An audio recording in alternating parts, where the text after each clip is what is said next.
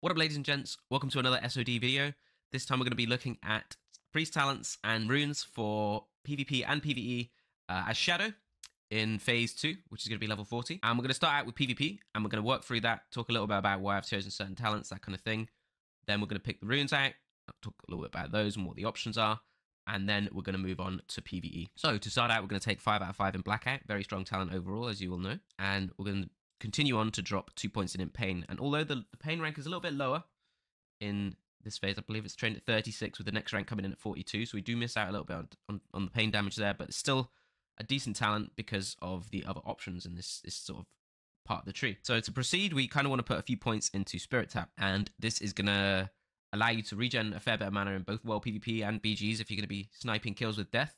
This is going to be very, very handy, and Shadow definitely struggles a little bit with mana, so this will help out a lot in that regard. Next up, of course, taking 2 in Imp Fear and Mindflay. Mindflay getting a little bit more power now. Was a little bit weak at the 25 phase, but at the 40 phase it's going to be a lot stronger, especially with all the other Shadow talents that we're going to be picking up, and with the potential to run the Twisted Faith rune. So we've got a couple of points now that we need to take to progress further. So I'm going to put 1 in Shadow Focus. Now, you can put a second one here, and it really does depend on how much hit you have on your gear. If you don't have any hit on your gear, I recommend putting a second one, and that will cover the 3% cap. If you do have some hit on your gear, and you should have at least some through the boots from tailoring, if you're running tailoring, then you will be able to put an extra point in Spirit Tap. Now, Shadow Focus does work on Shadow Resistance. However, there isn't much Shadow Resistance at all in the level 40 Gnomeregan raid. So we kind of get a little bit lucky here. There was a lot of Shadow Res at 25, so we don't need as much in Shadow Focus at 40, which is really nice. Next up, we're going to take 3 in Shadow Reach, and we're going to put some points into Shadow Weaving. Or say we go all 5 into Shadow Weaving. Then we put 5 into Darkness. Obviously, we're taking Silence and Vamp Embrace as mandatory, and then the last point will be going into Shadow Fall. So for raiding Shadow or dungeons at level 40, you're going to want to spec something like this. You want to grab a Spirit Tap to keep your mana up in between pulls if you happen to get a last hit, which you can look to snipe with death. Then you're going to want to put 2 points in Improved Pain, 2 in Shadow Focus, and this is going to help against the bosses, which are most likely going to be regarded as 2 levels above the player. Normally in Classic, bosses are regarded as 3 levels above the player. However, there's not enough spell hit on the gear at lower levels, so Blizzard have adjusted this for SOD to just 2 levels above the player, making your hit cap actually 5% instead of around 16%.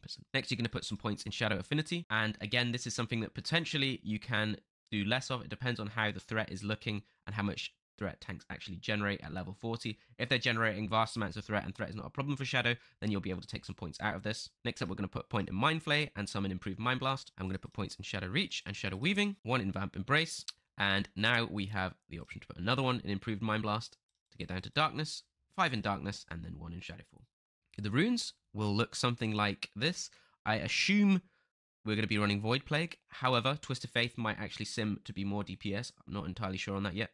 Keep posted on that one. Hands is going to be Death, of course.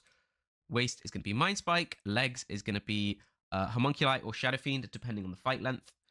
Most likely, Homunculi are going to be a more DPS overall, and they will provide more raid DPS with things like the Armor Pen. However, Shadow Fiend is obviously going to provide you with more mana, but keep in mind that this is something potentially that you can swap.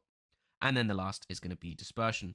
Now, it's worth keeping in mind, we're still not entirely sure whether or not Shadow Fiend is going to be a rune or a quality of life spell, so stay tuned on that one.